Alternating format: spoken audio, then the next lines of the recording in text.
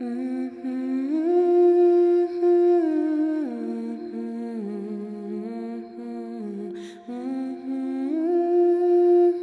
are asking questions that philosophers have dealt with for centuries. I will say Buddhist is best, everyone is false. This person has the same God as you got or I got, and they can go around and blow themselves up or kill somebody, and don't bother them in the least.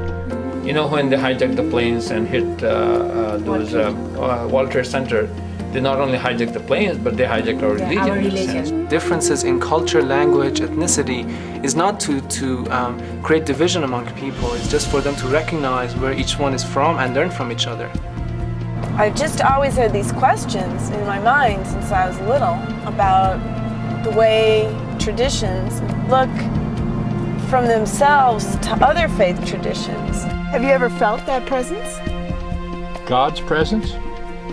I have felt weird things, but I don't know for sure if I ever felt his presence.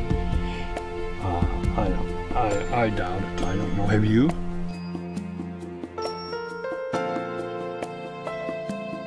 There's a great mystery out there. You can open yourself up to it, experience some of it, but you'll never understand it. But you don't need to understand it. You just need to relate to it. You cannot even talk about it. It's ineffable. You can only experience it. The closest we can talk of is bliss, spiritual bliss.